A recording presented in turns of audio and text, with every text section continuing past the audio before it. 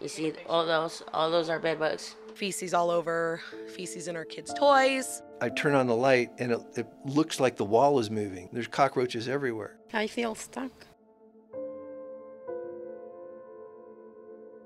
I'm Aaron Mendelson, an investigative and data reporter with KPCC and LAist. I spent a year investigating a housing empire in Southern California run by a man named Mike Niger. There's more than 16,000 units of housing, we estimate, across really the entire state of California, all the way from Riverside and San Bernardino up to Sacramento. And this housing can be dirty, dangerous, and deadly. So we've got a really in-depth story online, but for those of you who are pressed for time, we've got some quick takeaways.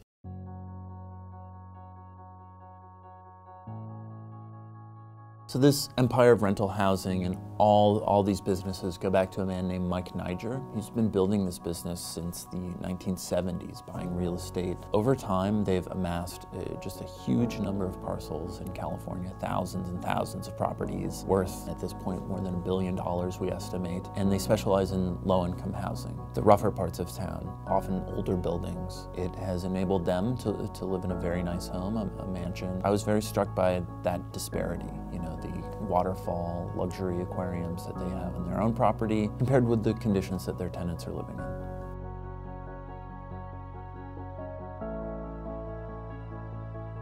There are dirty and dangerous conditions at these buildings. At one trailer park in Pomona, they had a typhus outbreak. This hadn't happened in Los Angeles County for the previous 6 years. They started dropping opossums. They actually took one of these opossums, researchers did, and they counted the number of fleas on it. There were 1,087 fleas on this one opossum. You know, a lot of tenants we spoke to expressed concerns about their safety or the safety of their children at the properties they were living in. This was true whether we were in San Bernardino or Los Angeles or elsewhere.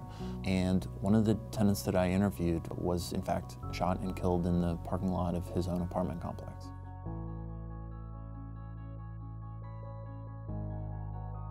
There was a fire at a mobile home community there called 4J's Trailer Park in January 2016. So a 5-month-old girl died in this fire. I interviewed the mother of this girl and her sister, who was also living at the complex. You know, state regulators took a look after this fire and they came to the determination that Palma management was at fault, that their conduct had led to the death of an infant, as they put it. And so there was an effort to crack down and say, this is not acceptable. State real estate regulators tried to strip the real estate license of Mike Niger. That didn't happen, but they took away the real estate license of Niger Realty and one of Mike Niger's longtime business partners. They also criminally charged Palma management with involuntary manslaughter after this tragedy happened. Those charges were dropped. I spoke to a state regulator who said this goes so far beyond what they generally see. They don't usually see dead bodies. And, you know, this is just the absolute worst case of what can happen when you have negligence in rental housing.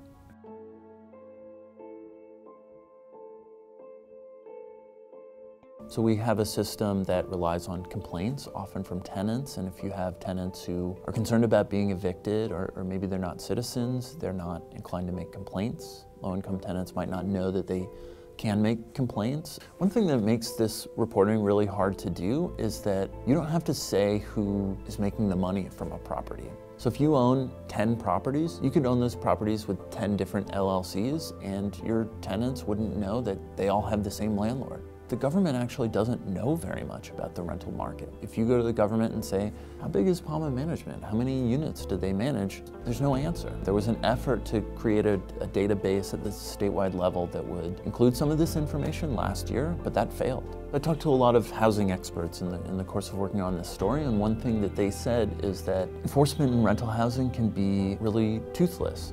So why does all this matter? On the one hand, we saw what happens in the worst case. If you have really dangerous conditions in rental housing, someone can die. An infant died. I think it really matters how our neighbors are living, and for many middle-class Californians who are themselves struggling with high housing prices, they might not have a great idea of what it's like at the bottom of the market. how people feel in these places that are just one step above homelessness. And having reported in several of these complexes, people feel stuck. They feel like they have to put up with these dirty and dangerous conditions. And that's a byproduct of our housing crisis in this state. People don't want to live in complexes with bed bugs and roach infestations, but they feel like they have no other choice. You can check out the full story at las.com. There's also a radio special airing on 89.3 KPCC.